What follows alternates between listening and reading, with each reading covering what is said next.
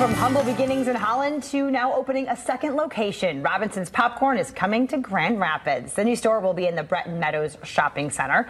Benjamin Robinson and his family started the business in 2018 by going door to door asking the community for help. They had teamed up with Big Apple Bagels to cook in their kitchen, selling their products side by side with one another.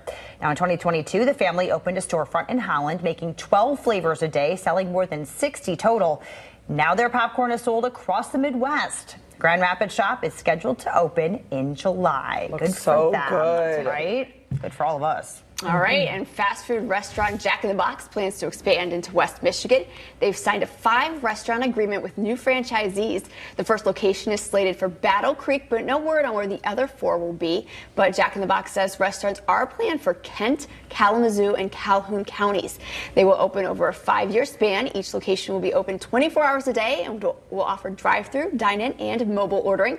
Currently, there are more than 2,100 Jack in the Box locations across 22 states. Have you guys ever had I have Jack in the Box? never had it. I've never had it either. Is it I don't even know what it is. I was going to say, are they known for burgers, fries, chicken sandwich? Like, what are we known? Who's Jack? And what kind of box does he live in? Well, and that's something I guess we're all going to find out because I guess so.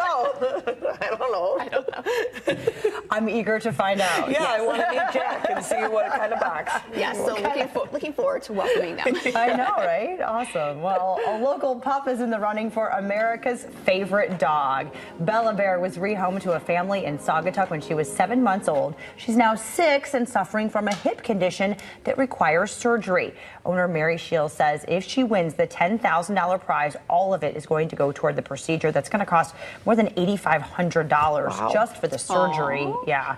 Pause.org is putting on this contest. You can vote on Facebook. The next cut is this Thursday, the 29th. Right now, she is in 6th place. She needs to make it into the top 5 to continue on. So get your votes out there for Bella Bear. Head to our website, morningmix at fox17online.com, to find a link. She's so cute. I know. And I guess she loves to play and run, but because her hip just keeps dislocating, then she just has to lay down. She's in a lot of pain. I know. Poor little cutie. Yeah, we got to help her out. Yeah, we have to vote for her for sure. Well, besides the butterflies, here's another reason to head over to Frederick Meyer Gardens and Sculpture Park.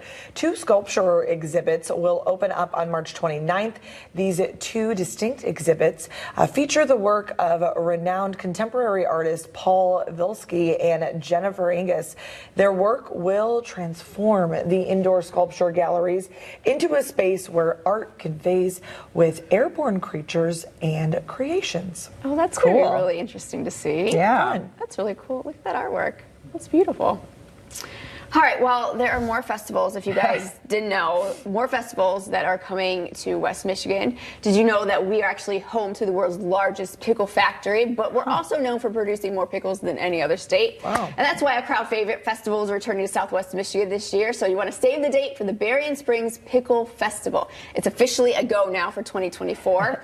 Held over the 4th of July weekend, this year's festival will include vendors, the Miss Pickle Pageant, the Pickle 5K, Pickle Fling Contest, and of course you've got to have pickleball to round it out. Yeah. You can learn more by visiting their Facebook page. That looks like a really fun festival. Yum pickles. For sure.